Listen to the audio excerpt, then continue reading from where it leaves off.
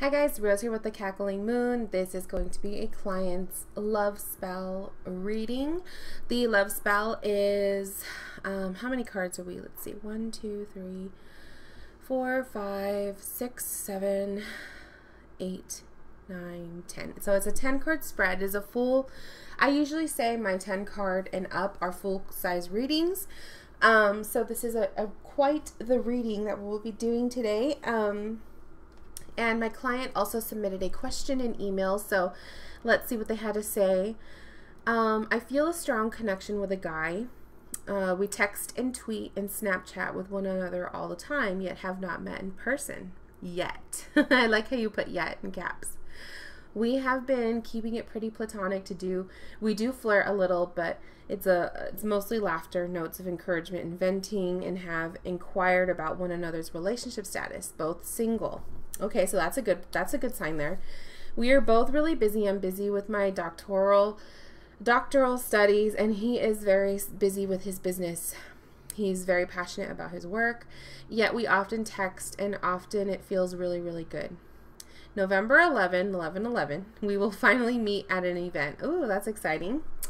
I am a Leo, and you said he's a Capricorn. So I typically am very assertive in my relationship pursuits. However, in this instance, my intuition is telling me to be patient and put strengthening our friendship first, and the romance will follow. I totally agree, and I will explain why.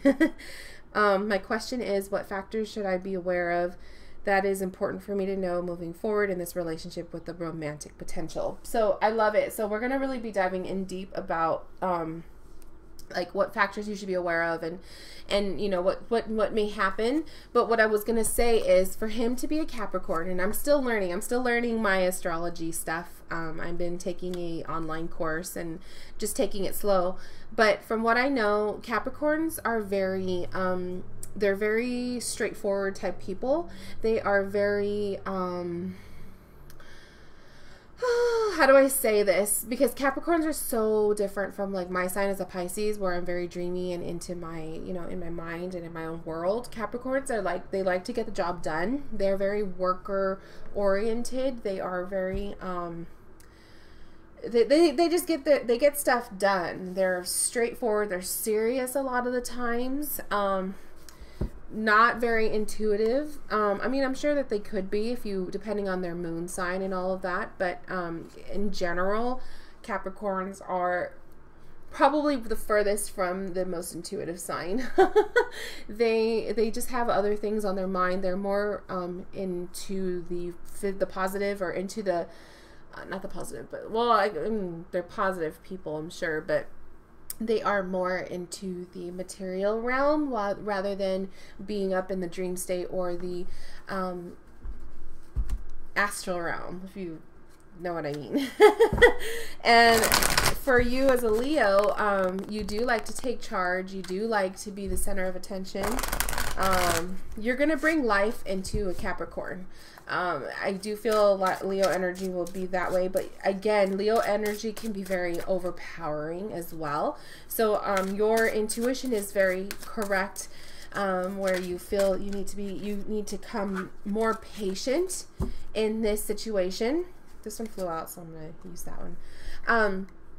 So to be more patient and to really kind of slow yourself down a little bit. Bring yourself down a couple of notches, because the Capricorn energy may not be right where you're at. And you don't want to scare them away.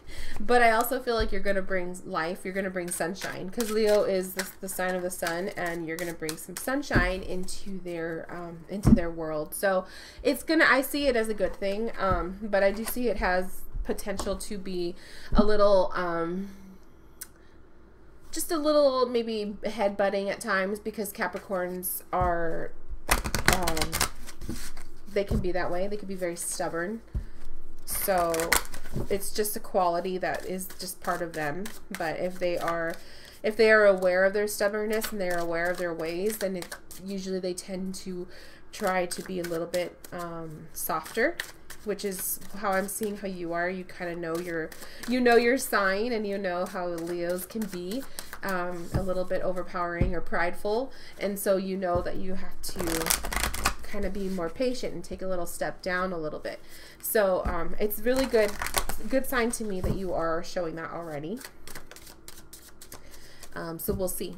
Okay, so I'm going to be working with the Ghost Tarot. I don't believe I have filmed this deck yet, this year at least, with the spooky reading. So the Ghost Tarot and Madame Endora's fortune cards. I love the backs of these cards. I mean, they're so like they're just so elaborate looking. So kind of cool. They actually kind of mix. I'm going to put this deck over here so I don't knock it off the table. And we had a card that flew out of the deck. And if you see me flipping the cards around, I don't read reversals, although I do read intuitively as if it was supposed to be a reversal. So if I do if I do flip it around, it's because I just want to have it up right side up for myself. Okay. So we're going to begin with the Witch. So the Witch is you right now. And the card that flew out is the Six of Wands. No. Six of Swords. Sorry, this deck, the little swords are right there at the very bottom. Okay, so Six of Swords for you right now. So you're in an energy of going into or searching for a peaceful state from an otherwise chaotic, an otherwise stressful situation or environment. Okay, so a Six of Swords to me is you venturing into or looking for calmer waters and peace. Now, when we're looking at this in terms of love, I'm seeing this as maybe you've had past experiences in relationships that love was a little tumultuous. You may have been in stressful relationships. You may have been in a nasty breakup, things like that. And I just feel like, oh, hang on one second.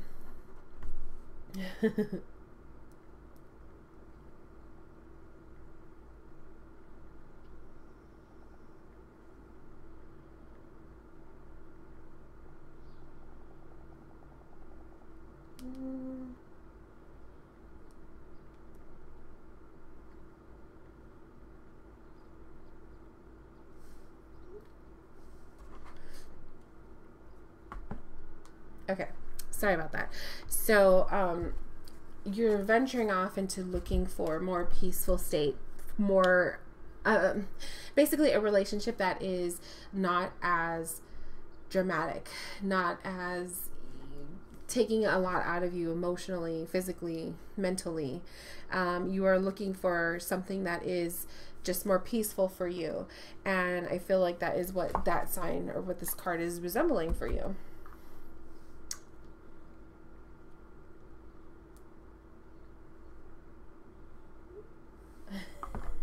Sorry guys, I had like a text message coming in and I can't ignore it. Okay, so from what I'm feeling intuitively, I really feel like definitely you are pretty much looking for, you're just looking for love that is not going to require a lot out of you. I feel like you naturally give your all into relationships. I feel like you naturally give a lot of your attention into relationships, and you know, as much as that could be a good thing, it could also be a negative too, because people who are very giving of themselves and their energies and emotions tend to be the ones that receive a lot of crap. I mean, and this isn't everybody. I shouldn't say everybody. I tend to do that. I tend to say everybody. But what I'm saying is, if you are that person that always gives, and you don't realize or you don't catch that you are the only one giving in the relationship and the other person is not, it becomes quickly a very uneven, unequal relationship. And you get to this point where you stress yourself out and you feel taken advantage of, and you feel it just becomes too much. And usually that becomes the breaking point in most relationships. So I really felt drawn to focus on this card a lot. I hope that message really rang true for you, because I really I felt called to like stick to it. And I do apologize for answering a text message on my phone. I had to. So there's certain people that I can't ignore. And I can't end the video and start a new one because YouTube got rid of their editing thing, so I can't edit, like put together different videos, otherwise it's just a mess. It's so annoying. I have to find my own editing software. So anyways, enough blabbering on. Okay, cauldron. So the cauldron is your hopes for this love. So what do you hope for out of this relationship or possible relationship? And we have 8 of Swords. Oh, I love it. So 8 of Swords is a sign. It's a card of freeing. It's a card of trust. It is a card of peace.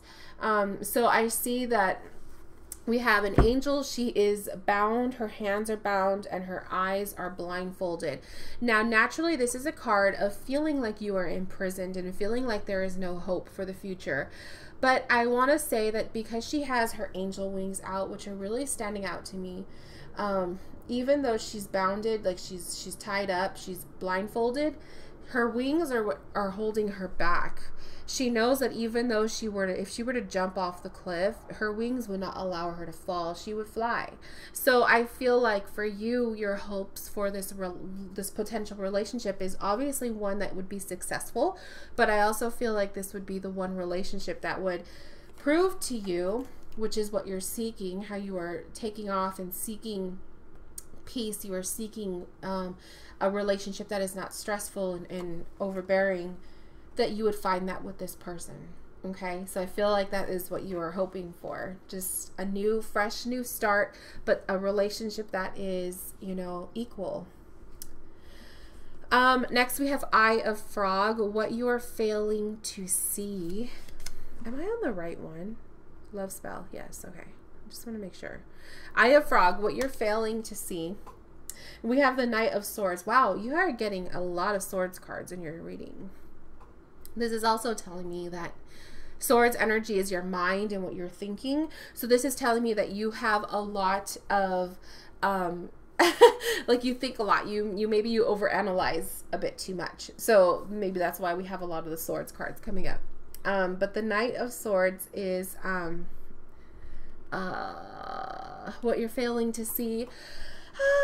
That it's like, obviously I feel like you already know that he's right there in front of you, that this person is, you know, a potential, but I feel like what you're failing to see is that they are very aggressive and they are very also eager to meet you and make something happen. I feel like maybe you doubt your feelings and you doubt like what you are experiencing, and I see the Knight of Swords all about he's ready. Like he's very, you know, he's ready to take action, because a Knight of Swords card is like an action oriented card. It is fast forward. It is a rush.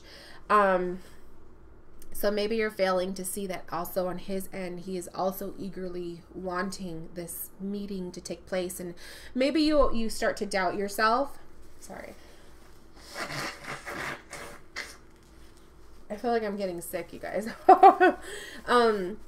Maybe you begin to doubt yourself and you begin to think, well, I know I am really interested in him, but I don't think that he would be that interested in me. Well, the cards are showing me that he is, and the cards are also showing me that he is also very eager to see you and to meet you. So if that was ever a doubt in your mind, just know the cards are showing otherwise. So unicorn horn, a wish for the future. Oh, I'm sorry, we just did Eye of Frog. So puppy tongue, how to approach the situation. So how to approach the situation with the puppy tongue. The 4, oh, we got the 4. Okay, so this is the Emperor. I love it. This is so you guys too. Your energy is very Emperor energy.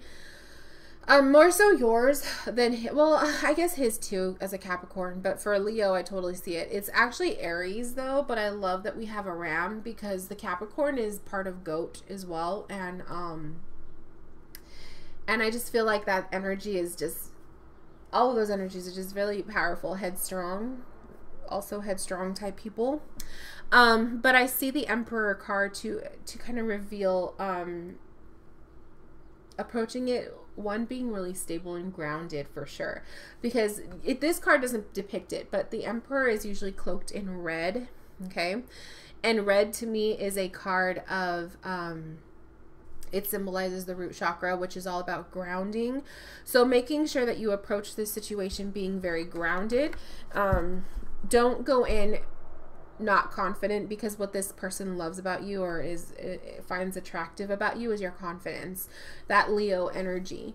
So go in it normally and as yourself, but also make sure you are very grounded to keep from the nervousness and all of that.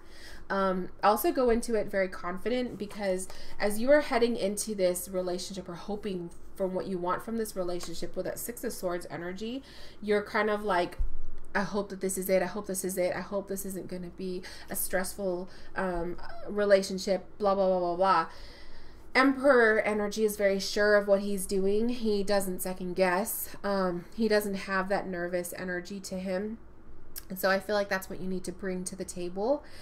Even though you are hoping and seeking a less stressful, less problematic connection, don't portray that to him and don't reveal that to him either. So I feel like this is also saying, like, keep yourself in check and in order. Don't bring out the baggage. Don't bring out the past. None of that stuff. Always aim forward. Okay. And also, because he's sitting right, like, forward like this, I also feel like this indicates to be straightforward with this person. No beating around the bush, that type of thing. But also don't reveal all of your skeletons on the first day. Don't do that. So make sure that you are grounded, you're comfortable, confident, and it should be a really good meeting. Okay, so now we go to the unicorn horn, which is a wish for the future. So here's a wish. We have the Nine of Cups. Finally, we have a cup card here. Oh my gosh. And so the Nine of Cups, a wish for the future, obviously, is the cards are showing this is going to be a really good union. I feel like this is going to be something that will be slow moving, which I think is something you need. So don't expect this to take off right off the bat, even though he's heading into this with very Knight of Swords energy. Okay. He's excited as well, but I feel like the whole experience and everything that will happen after this meeting will be slow. It'll be a slow process, but it'll be good for you. It needs to happen slowly. So don't expect to rush through things, that kind of thing. But I love this. I think this is a beautiful card to receive as a wish, because I feel like it reveals the whole connection and the whole process of dating and courtship. So it's so cute. It's so sweet. So if you can't tell, this is a ghost. She's sitting here with her flowers, and we have a gentleman here who is asking her, looks like he's asking her to dance, but that's just the way I'm seeing it. What a sweet card. So that's very, very promising as well. Next we got the index finger, which direction to take from this. So if you haven't noticed, all of these weird, like, we have the cauldron, which is the spell, right? You are the witch, and then we have the cauldron, and the eye of frog, puppy tongue, unicorn horn, and the index finger. These are all ingredients that I'm using in the spread that make up your love spell. So if you didn't notice, that's what that was. So index finger, which direction to take this? And we have the Ten of Swords. Oh, love it. So usually a Ten of Swords is a card to be afraid of. And again, we have the Swords card. You bring a lot of Swords energy into this mix, okay? So keep that in mind. Your mental state, your mentality, what you think, what you worry about, all of that is going to play a part in this whole process. So make sure that you're thinking and you're putting out positive thoughts. Don't doubt yourself and don't doubt the process, which is exactly what the Ten of Swords is about here. So it is what direction to take this. This is the direction of surrendering, okay? I totally see this not as defeat, but I see this as the direction of surrendering. It is a very difficult card to look at. I apologize for such graphic imagery, but the Ten of Swords is, to me, I'm seeing this as surrendering. You are surrendering yourself to the whole process of starting over, to potentially getting into a new relationship, which is maybe a little difficult for you at times because, like I said, I feel like you have a past. And so it's reinstalling that hope for the future, that hope for new love, that kind of thing. So I feel like it's like, if as long as you are ready to surrender mentally, emotionally, and physically to a whole new process of a new potential love, things can go very, very well. But you have to be willing to not fight it, which is where I'm saying, to get so many swords cards, it could be a mental battle for you at times. So I feel like that's where you got to surrender, is mentally in your mind. That to understand that not every relationship is going to end bad. Not every relationship is going to leave you feeling this way. So putting in that trust. And then we have the 3 beating hearts, which are the 3 oracle cards that I'm going to pull for you. So 3 beating hearts are the connection between the 2 of you. So the oracles are going to explain, and then we have one last tarot card, so I'll keep that over here. The oracle cards are going to explain the connections. So let's see what the Madame Endora's fortune cards have to say. And I already shuffled. So we have the Queen, love and prosperity. So as one connection, the Queen, love and prosperity, this is revealing a beautiful connection, obviously, of power. I feel like this potential love connection will revitalize you. It'll bring you confidence, and it'll make you feel worthy and worth something again. I also feel for him, it'll be just his ability to prove himself that he is a good person and that he is able to, you know, make someone else happy. And I feel like he has his own struggles with relationships from the past as well, but I don't want to dive too much into him because it's not his reading. But from your perspective, a Queen card is very confidence. It's a confidence booster for you. So I feel like even though you're going into this maybe a little bit nervous, worried about the past, it's going to bring out some strength for you. What a beautiful card to receive. The second beating heart is the Sun. Your perseverance is rewarded. Now, first off, I want to say I love that you got the Sun card because this is your sign. So that is one thing as well. Sun brings out happiness. It brings out light, especially when we are walking in a dark tunnel. It's the light at the end of our tunnel. It's just an energy boost sign. It cleanses, it clears, and it revitalizes. So I feel like this is definitely showing that all of your perseverance, all of the hard work, even the worries, it's going to pay off. What a beautiful combo. It's such bright colors here. Lots of good things are ahead for you, definitely. And finally, the third beating heart, we received the Gate. Oh, so this is a barrier keeps you from your goal. I love that the Madame Endora fortune cards are so truthful. And the fact that you got the Gate, which is the barrier, I'm telling you right now, the barrier that I'm seeing here in this reading are your Swords cards. Okay? So all of the Swords cards, which is the mental state, that is going to act as your barrier. That is what's going to hold you back. Now, it doesn't mean that this is definitely going to keep, you know, potential new love from happening, but if you continue to dwell in the past, if you continue to worry about the past or compare, because you don't want to compare him to past lovers, that will forever be your gate. That will forever be your barrier from you finding happiness and love. So make sure that you keep that in mind, because like I said, you have a whole bunch of Swords cards, but when we pulled about the possible outcome, the wish for the future, you got the Cups cards, and it was a very powerful Cup card as well. So there is potential for happiness and there's potential for love here, but you will be the person that will act as that barrier. Your mind, your doubts, your worries, the past. If you dig into the past, it will definitely act as a gate for you to reach the end point, you know, the happiness. So keep that in mind. That's really, really important for you to remember. Now the final card, this is the potion. So this is the whole spell that we just did, the love spell. And now we're going to pull the potion card, which is the final outcome. And we have the Nine of Swords. See what I was just saying with the gate and the Nine of Swords? The swords will forever be your gate if you don't do anything about it. The Swords card is showing outcome of stress and outcome of fear, and allowing your fears and the past to get to you. If you continue to do that to yourself, you won't see this potential future of a relationship or blooming. If you allow the doubts, the fears, the thoughts of the future, the past, the thoughts of the future, the worries of the future, and then the past to get to you, you will forever be stuck in that mindset.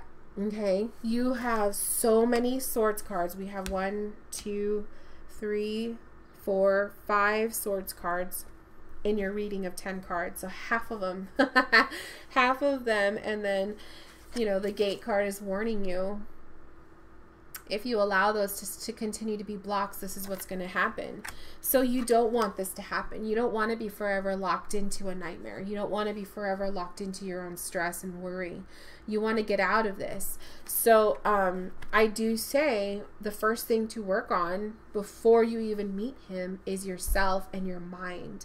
Clearing your mind, which is why I said when you enter this relationship or you enter into meeting one another, you go into it grounded and confident.